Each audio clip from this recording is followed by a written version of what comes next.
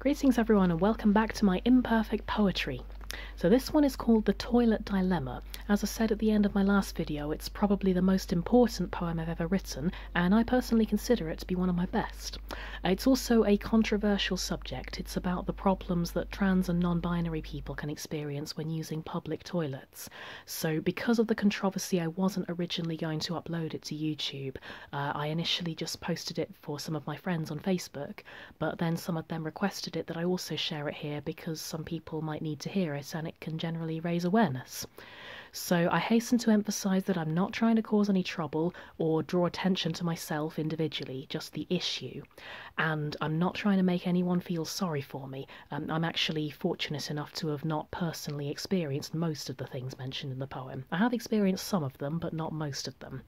But I know that a lot of trans and non-binary people are less lucky than me, and it's more difficult for them. So I won't be responding to any hate comments on this video, and if I get a lot of them, I'll just turn the comments off, which is something I don't want to have to do, because if it does speak to you in some way and you'd like to say something, then I really would like to hear it.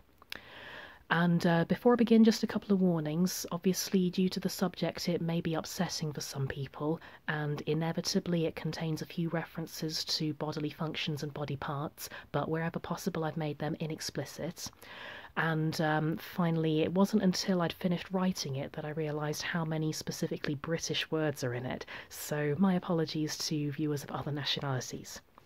So here we go, The Toilet Dilemma. When I'm out and about, my mind is cleared and sufficient supplies are bought. Errands are run, legs are stretched, and then I'm taken short. Time to approach the only place where I still don't feel at ease. Which one of the two is it safest to choose? I usually choose to please. But whichever facility I take refuge in, I know that I could meet you. The one who just won't leave me in peace and treats the room like a zoo. You frown, you stare, you squint, you glare, you think, that isn't right. You feel that you just need to know what lies there out of sight. You feel uneasy, even queasy, that you can't identify me. Well, it turns out I'm just a person who needs to do a wee. Sometimes there is a neutral one, but if you see me go in there, you might accost me when I come out demanding, "Where's your wheelchair?" Now, you might be the sort who is quite harmless, but keeps me far too long, bombarding me with endless questions, all of which are wrong. So, how does everything work down there? Do you stand or do you sit? And what do you lot call yourselves? Are you a he or she or it? Do you always need to use loo roll, or can you still just shake? Do guys like you get periods? Are these real or are they fake? And what's going on with surgery? Have you had the op?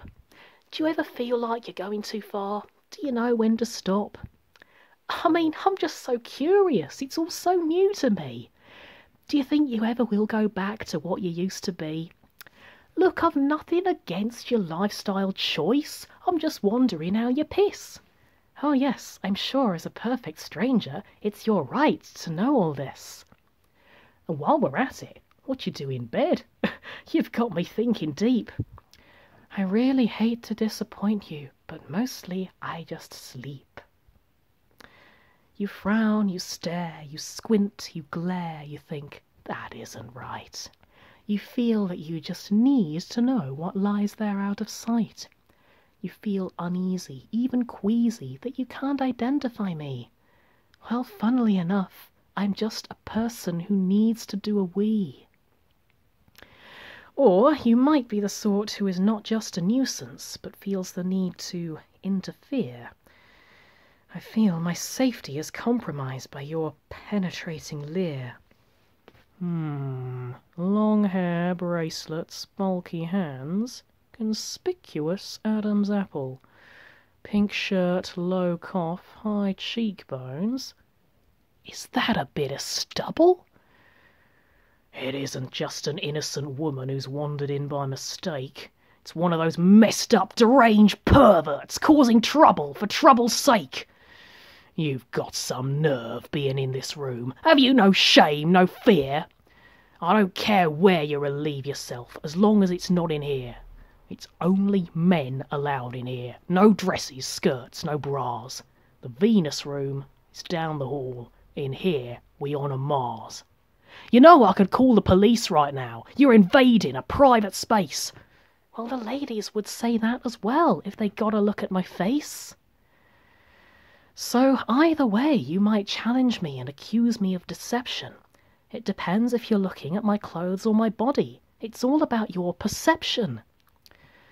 And that's the dilemma I have to face when the bladder's warning starts. Risk getting attacked for different clothes, or arrested for different parts. You frown, you stare, you squint, you glare, you think, that isn't right. You feel that you just need to know what lies there out of sight. You feel uneasy, even queasy, that you can't identify me. Well, the truth is, I am just a person who needs to do a wee. Just like you. Thank you very much.